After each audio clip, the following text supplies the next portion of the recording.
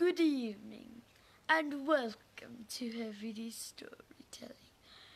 First up, we are going to be reading a Bible verse by Jonathan.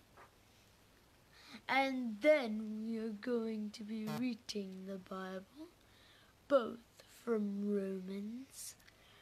And then we are going to be doing the synopsis with Kimberly. And then we are going to be reading Around the World in 80 Days. I hope you enjoy. Make sure to hit the like button, subscribe, and hit the bell to never miss another video. Let's go to JJ.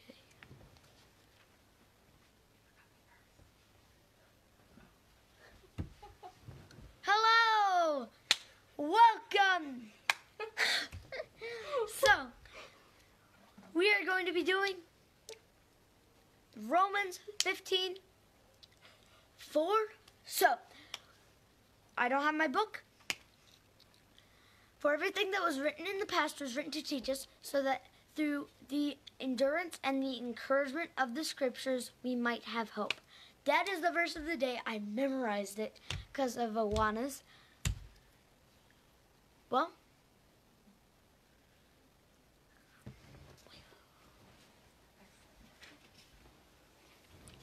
howdy. How is everyone doing today? So, I'm going to be reading Romans chapter 6. I'm reading from the English Standard Version of the Bible.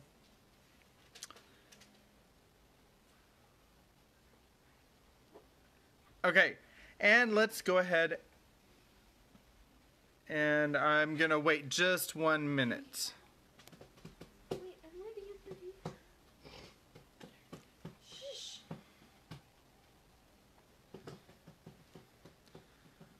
We have a drum roll awaiting the scripture.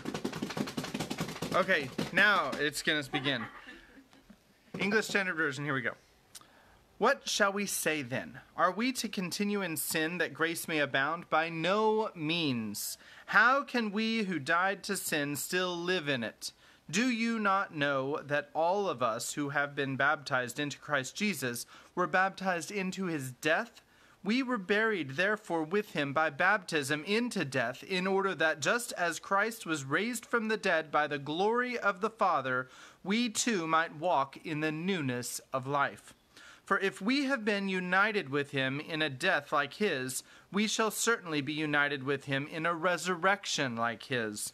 We know that our old self was crucified with him in order that the body of sin might be brought to nothing, so that we would no longer be enslaved to sin. For one who has died has been set free from sin. Now if we have died with Christ, we believe that we will also live with him. We know that Christ, being raised from the dead, will never die again. Death no longer has dominion over him. For the death he died to sin once for all. But the life he lives to God.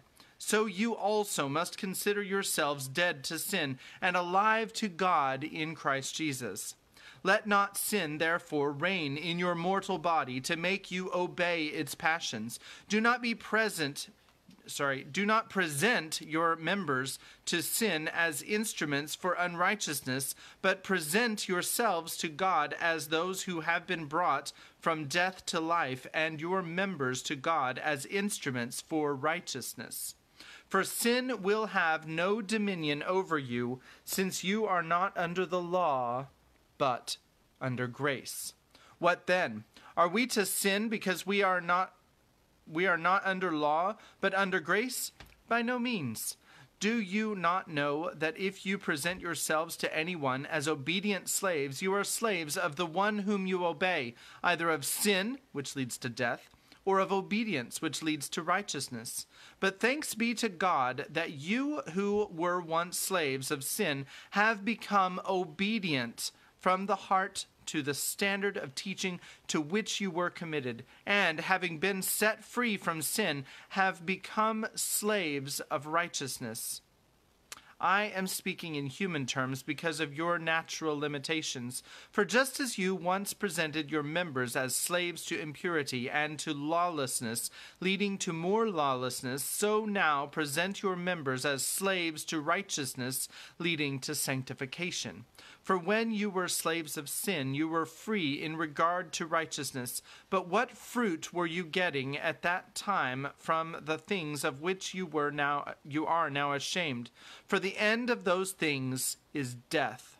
But now that you have been set free from sin and have become slaves of God, the fruit you get leads to sanctification, and its end, eternal life. For the wages of sin is death, but the free gift of God is eternal life in Christ Jesus our Lord. That is the end of Romans chapter 6. I hope that God is blessing you with the reading of his scripture. There's a lot that I could say in that. I just don't have time. I need to have another podcast, I think, in order to really have any input. All right, so in the last chapter, Passepartout went into is it a Buddhist temple there in Bombay? And the priests really didn't like him being in the Buddhist temple. I don't think he even took off his shoes, which was a requirement, but he wasn't even allowed to be in there because he's a Christian, and only Buddhists are allowed to be in there. And so the priests, they took out their knives and they killed him, and then he died. And that is the end of the story. Mr. Fogg was so full of grief that he ended his adventure and went straight back to London. The end. For real, Dad? Here's Kimberly to say how it really happened. But then the train crashed while he was...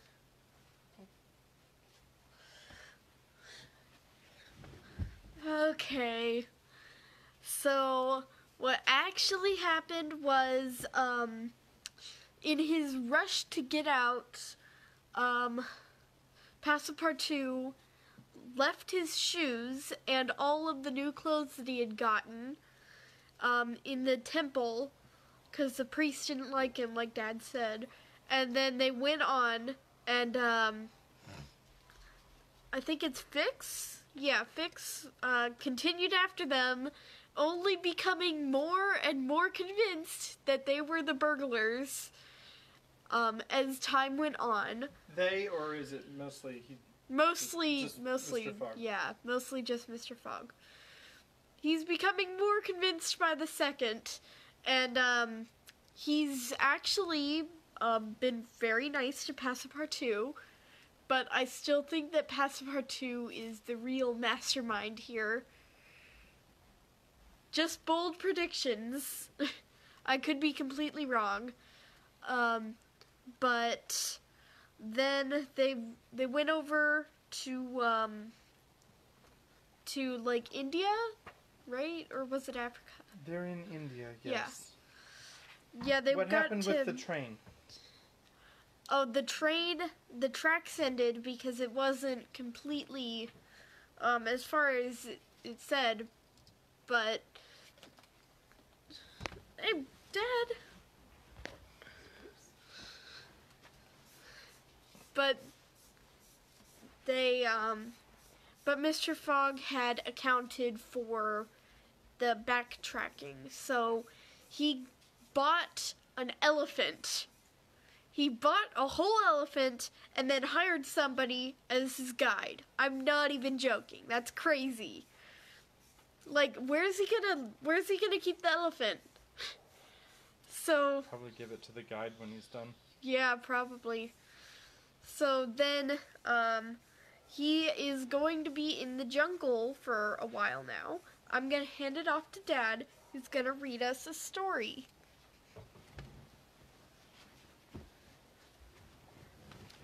Hello again! Hi, two people! Thank you for joining us. We're on chapter 12. Is that right? Yes. Chapter 12 of Around the World in 80... I can't talk. Around the World in 80 Days. So this is chapter 12. What? Nothing. Oh, okay. This is chapter 12, in which Phileas Fogg and his companions venture across the Indian forests and what ensued. If you hear the dog barking in the background, it's because we have our window open, because it's finally less than 90 degrees. Yay! In order to shorten the journey, the guide passed to the left of the line where the railway was still in process of being built. This line, owing to the capricious turnings of the Vindhya Mountains, did not pursue a straight course. The Parsee, who was quite familiar with the roads and paths in the district, declared that they would gain 20 miles by striking directly through the forest. Phileas Fogg and Sir Francis Cromarty plunged to the neck in the peculiar hoodas provided for them, were horribly jostled by the swift trotting of the elephant, spurred on as he was by the skilful Parsee. But they endured the discomfort with true British phlegm, talking little and scarcely able to catch a glimpse of each other. As for Passepartout, who was mounted on the beast's back, and received the direct force of each concussion as he trod along, he was very careful, in accordance with his master's advice, to keep his tongue from between his teeth, as it would otherwise have been bitten off short. The worthy fellow bounced from the elephant's neck to his rump, and vaulted like a clown on a springboard, yet he laughed in the midst of his bouncing, and from time to time took a piece of sugar out of his pocket, and inserted it in Keonu's trunk, that's the elephant, who received it without in the least slackening his regular trot. After 2 hours, the guide stopped the elephant and gave him an hour for rest, during which Keonu, after quenching his thirst at the neighboring spring, set to devouring the branches and shrubs round about him. Neither Sir Francis nor Mr. Fogg regretted the delay, and both descended with a feeling of relief. "Why, he's made of iron!" exclaimed the general, gazing admiringly on Keonu. "Or of forged iron," replied Passepartout, as he set about preparing a hasty breakfast. At noon the Parsee gave the signal of departure. The country soon presented a very savage aspect. Copses of dates and dwarf palms succeeded the dense forests, then vast dry plains dotted with scanty shrubs and sown with great blocks of syenite. All this, not cyanide, but syenite. All this portion of Bundelkund, which is little frequented by travelers, is inhabited by a fanatical population, hardened in the most horrible practices of the Hindu faith. The English have not been able to secure complete dominion over this territory, which is subjected to the influence of Rajas, whom it is almost impossible to reach in the inaccessible mountain fastnesses. The travelers several times saw bands of ferocious Indians, who then they perceived the elephant striding across country, made angry and threatening motions. The Parsee avoided them as much as possible. Few animals were observed on the route. Even the monkeys hurried from their path with contortions and grimaces which convulsed Passepartout with laughter. In the midst of his gaiety, however, one thought troubled the worthy servant. What would Mr. Fogg do with the elephant when he got to Allahabad? Would he carry him on with him? Impossible. The cost of transporting him would make him ruinously expensive.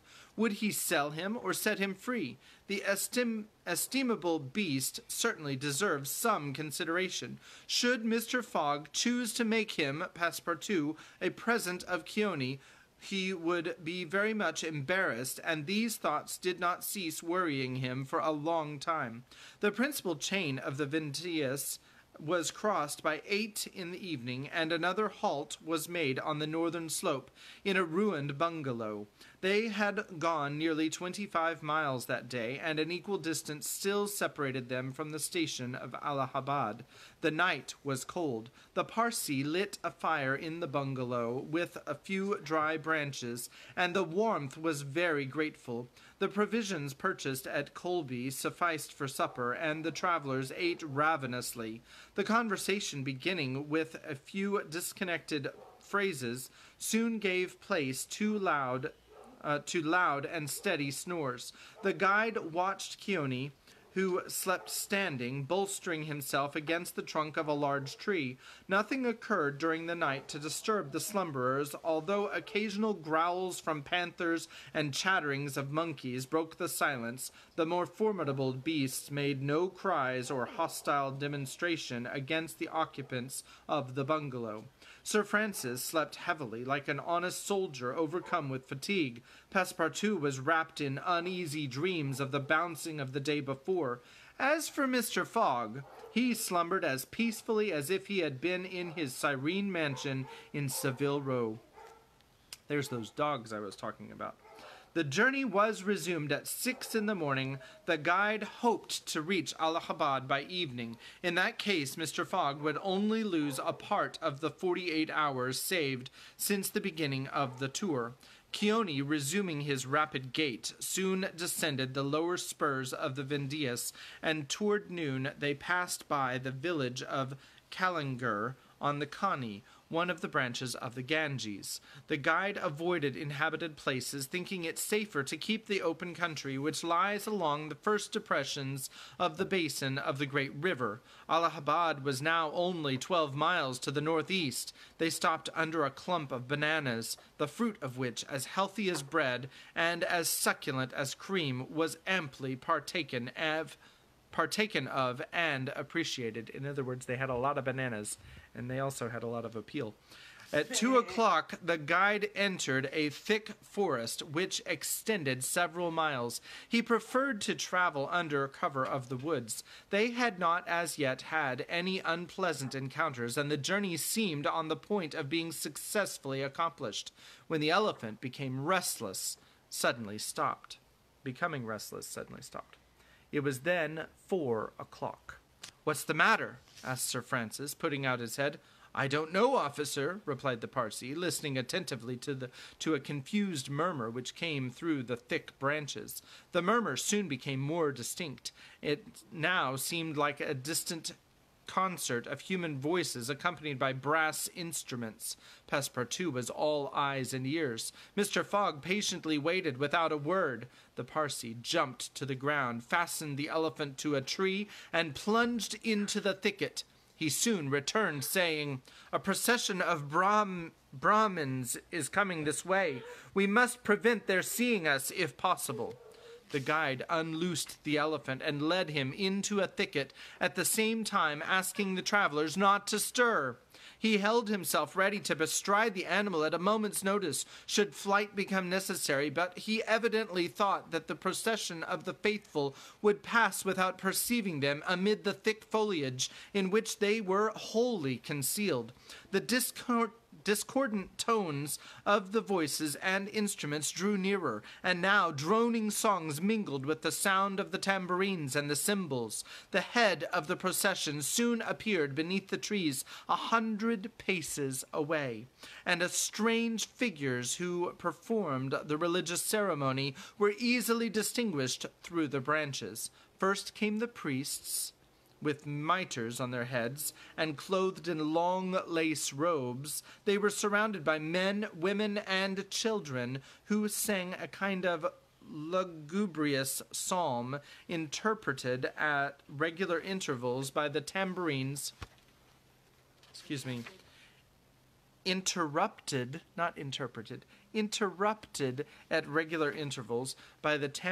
and cymbals, while behind them was drawn a car with large wheels. I'm guessing this isn't a Model T, the spokes of which represented serpents entwined with each other. Upon the car, which was drawn by 4 richly capricious zebus, stood a hideous statue with 4 arms, the body colored a dull red, with haggard eyes, disheveled hair, protruding tongue, and lips tinted with beetle. It stood upright upon the figure of a prostrate and headless giant. Sir Francis, recognizing the statue, whispered, "The goddess Kali, the goddess of love and death." "Of death, perhaps," muttered back Passepartout, "but of love, that ugly old hag, never!" The Parsee made a motion to keep silence.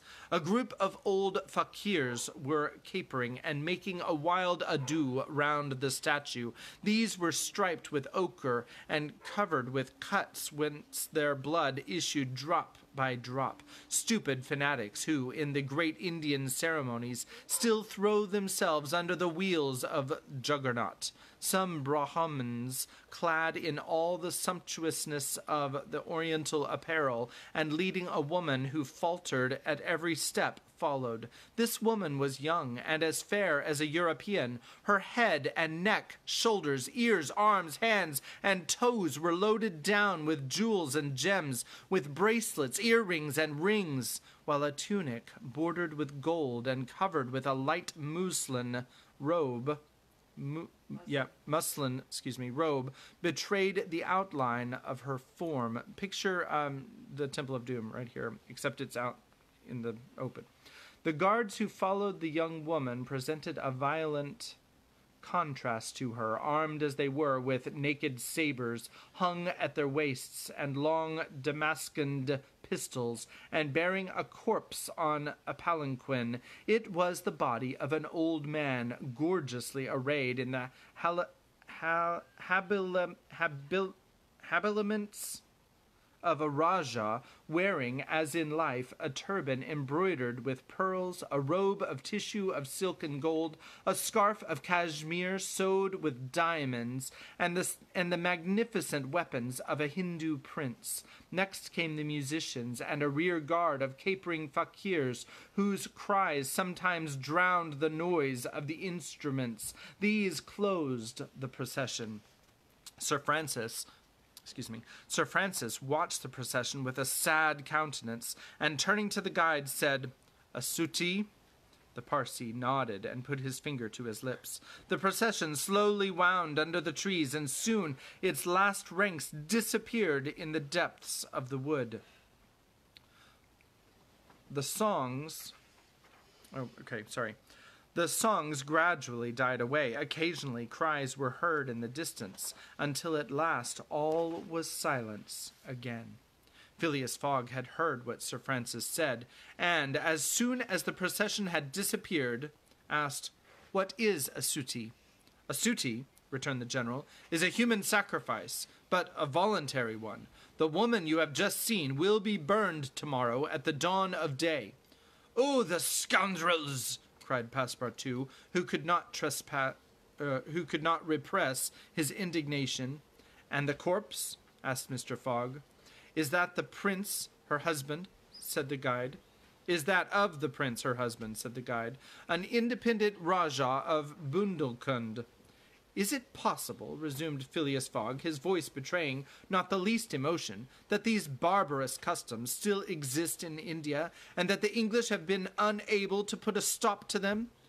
"These sacrifices do not occur in the larger portion of India," replied Sir Francis, "but we have no power over these savage territories, and especially here in Bundelkund. The whole district north of the Vidyas is the theatre of incessant murders and pillage." "The poor wretch!" exclaimed Passepartout. "To be burned alive?" "Yes," returned Sir Francis, "burned alive. And if she were not, you cannot conceive what treatment she would be obliged to submit to from her relatives. They would shave off her hair, feed her on a scanty allowance of rice, treat her with contempt. She would be looked upon as an unclean creature, and would die in some corner like a scurvy dog. The prospect of so frightful an existence drives these poor creatures to the sacrifice much more than love or religious fanaticism. Sometimes, however, the sacrifice is really voluntary, and it requires the active interference of the government to prevent it. Several years ago, when I was living at Bombay, a young widow asked permission of the governor to be burned along with her husband's body, but as you may imagine, he refused. The woman left the town, took refuge with an independent Rajah, and there carried out her self-devoted purpose." While Sir Francis was speaking, the guide shook his head several times, and now said, "The sacrifice which will take place tomorrow at dawn is not a voluntary one." "How do you know?" "Everybody knows about this affair in Bundelkund." But the wretched creature did not seem to be making any resistance, observed Sir Francis. That was because they had intoxicated her with the fumes of hemp and opium. But where are they taking her? To the pagoda of Pelagie, 2 miles from here. She will pass the night there. And the sacrifice will take place tomorrow, at the first light of dawn. The guide now led the elephant out of the thicket and leapt upon his neck. Just at the moment that he was about to urge Keone forward with a peculiar whistle, Mr. Fogg stopped him, and turning to Sir Francis Cromarty, said, "Suppose we save this woman." "Save the woman, Mr. Fogg? I have yet 12 hours to spare. I can devote them to that." "Why, you are a man of heart." "Sometimes," replied Phileas Fogg quietly, "when I have the time." Chapter 13, in which Passepartout receives a new proof that fortune favors the brave. The project was a bold one, full of difficulty, perhaps impracticable.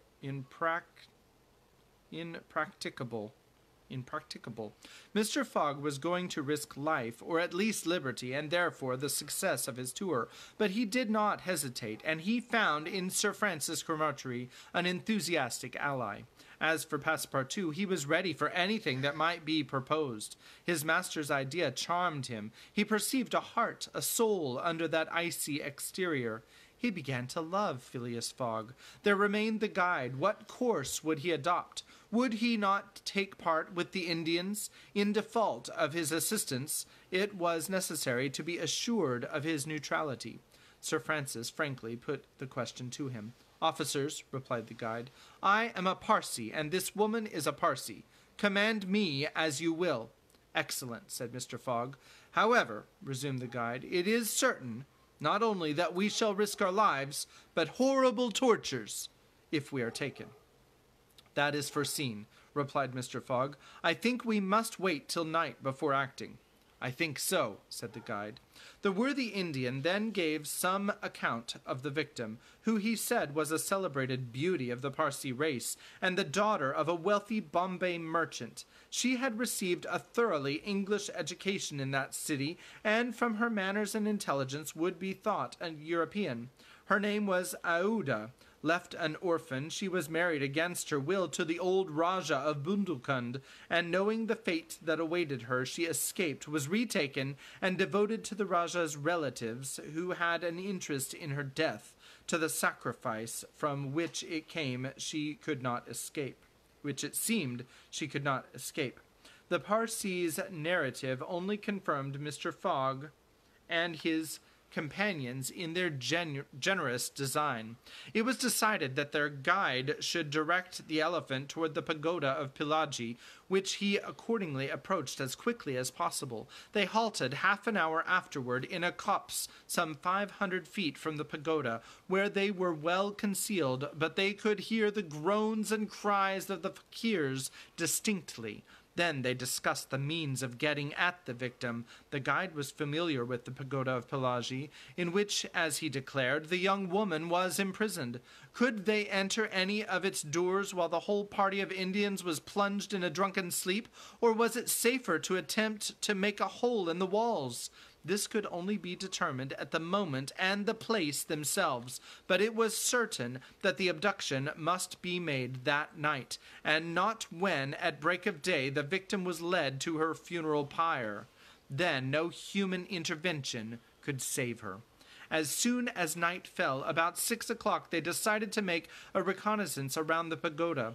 The cries of the fakirs were just ceasing. The Indians were in the act of plunging themselves into drunkenness caused by liquid opium mingled with hemp, and it might be possible to slip between them to the temple itself.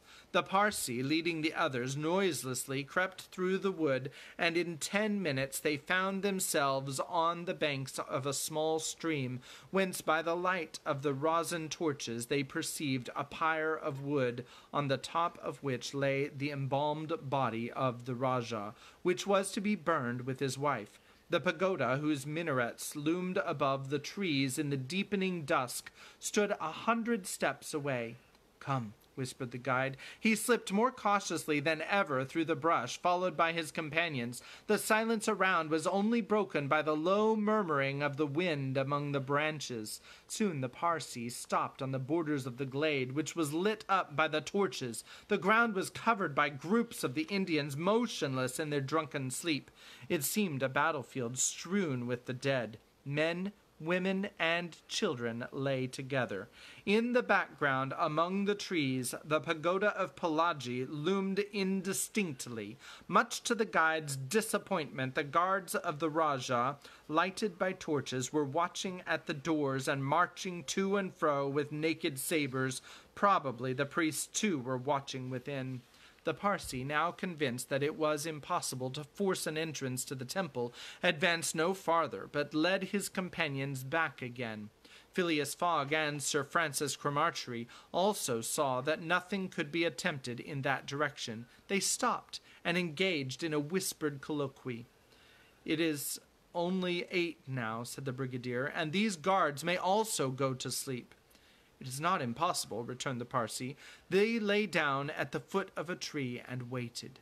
The time seemed long.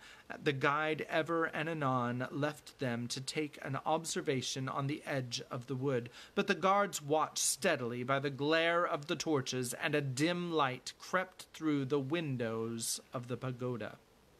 They waited till midnight, but no change took place among the guards, and it became apparent that their yielding to sleep could not be counted on.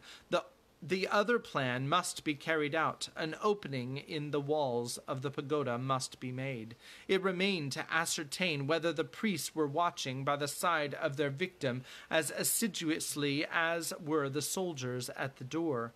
After a last consultation, the guide announced that he was ready for the attempt, and advanced, followed by the others. They took a roundabout way, so as to get at the pagoda on the rear.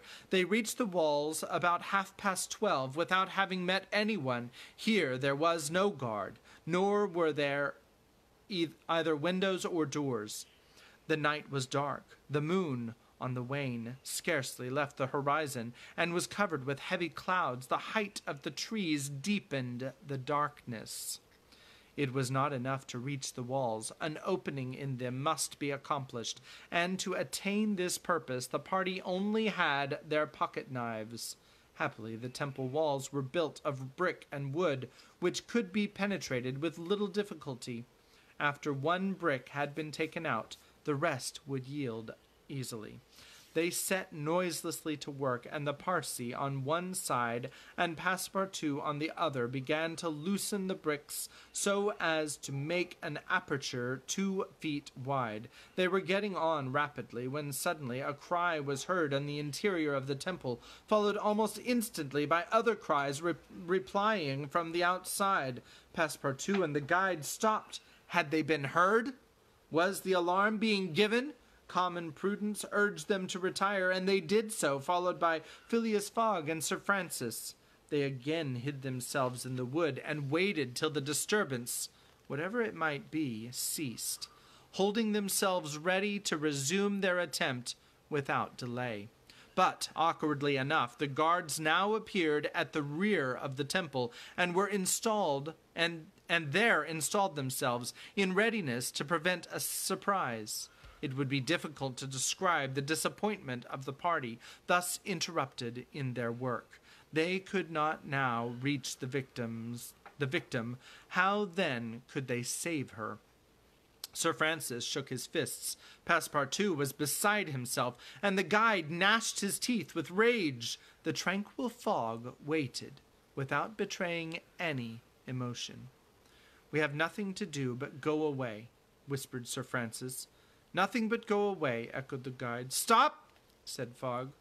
"I am only due at Allahabad tomorrow before noon." "But what can you hope to do?" asked Sir Francis. "In a few hours it will be daylight, and the chance which now seems lost may present itself at the last moment." Sir Francis would have liked to read Phileas Fogg's eyes. What was this cool Englishman thinking of? Was he planning to make a rush for the young woman at the very moment of the sacrifice, and boldly snatch her from her executioners? This would be utter folly, and it would be hard to admit that Fogg was such a fool. It was hard to admit that. Sir Francis consented, however, to remain to the end of this terrible drama. The guide led them to the rear of the glade, where they were able to observe the sleeping groups.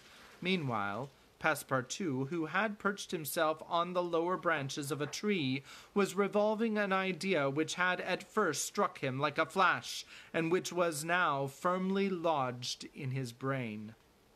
He had commenced by saying to himself, "What folly!" And then he repeated, "Why not, after all? It's a chance, perhaps the only one, and with such sorts." Thinking thus, he slipped with the suppleness of a serpent to the lowest branches, the ends of which bent almost to the ground. The hours passed, and the lighter shades now announced the approach of day, though it was not yet light. This was the moment. The slumbering multitude became animated. The tambourines sounded. Songs and cries arose. The hour of the sacrifice had come. The doors of the pagoda swung open, and a bright light escaped from its interior, in the midst of which Mr. Fogg and Sir Francis espied the victim. She seemed, having shaken off the stupor of intoxication, to be striving to escape from her executioner. Sir Francis' heart throbbed and convulsively seized Mr. Fogg's hand, found in it an open knife. Just at this moment the crowd began to move. The young woman had again fallen into a stupor caused by the fumes of hemp, and passed among the fakirs, who escorted her with their wild religious cries. Phileas Fogg and his companions, mingling in the rear ranks of the crowd, followed, and in 2 minutes they reached the banks of the stream and stopped 50 paces from the pyre, upon which still lay the Rajah's corpse. In the semi-obscurity they saw the victim, quite senseless, stretched out beside her husband's body. Then a torch was brought, and the wood, soaked with oil, instantly took fire. At this moment Sir Francis and the guide seized Phileas Fogg, who, in an instant of mad generosity, was about to rush upon the pyre, but he had quickly pushed them aside when the whole scene suddenly changed. A cry of terror arose. The whole multitude prostrated themselves, terror-stricken, on the ground. The old Rajah was not dead then, since he rose of a sudden like a spectre, took up his wife in his arms, and descended from the pyre in the midst of the clouds of smoke which only heightened his ghostly appearance. Fakirs and soldiers and priests, seized with instant terror, lay there with their faces on the ground, not daring to lift their eyes and behold such a prodigy. The inanimate victim was borne along by the vigorous arms which supported her, and which she did not seem in the least to burden. Mr. Fogg and Sir Francis stood erect, and the Parsee bowed his head, and Passepartout was, no doubt, scarcely less stupefied. The resuscitated Rajah approached Sir Francis and Mr. Fogg, and in an abrupt tone said, "Let us be off." It was Passepartout himself, who had slipped upon the pyre in the midst of the smoke, and, profiting by the still overhanging darkness, had delivered the young woman from death. It was Passepartout who, playing his part with a happy audacity, had passed through the crowd amid the general terror. A moment after, all 4 of the party had disappeared in the woods, and the elephant was bearing them away at a rapid pace. But the cries and noise, and a ball which whizzed through Phileas Fogg's hair, apprised that the trick had been discovered. The old Rajah's body, indeed, now appeared upon the burning pyre, and the priests, recovered from their terror, perceived that an abduction had taken place. They hastened into the forest, followed by the soldiers, who fired a volley after the fugitives, but the latter rapidly increased the distance between them, and ere long found themselves beyond the reach of the bullets and arrows. That is the end of chapter 13, and is where we will rest today. So, I'm glad that you're enjoying the story. However, we are going to stop there today, and I hope that you join us next time for Heavy D storytelling. And JJ and Kimberly both look like they are just burning to give us some more content for today's episode. So, which one of you is going first? Kim. Kim's going first, and God bless you. Have a good night. I have an art gallery. Ow. Poked my nose. Ta-da! I just finished this up. And then I did this one too.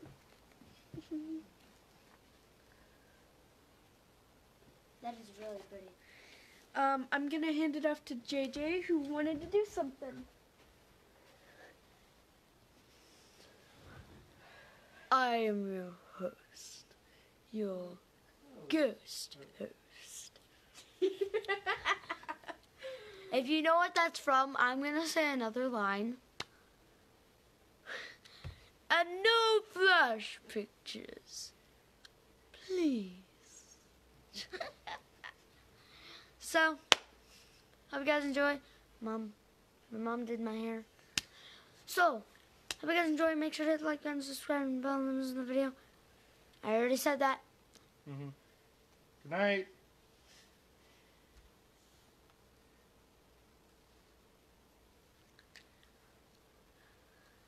Kindly step into the room one at a time, please. There's no turning back now.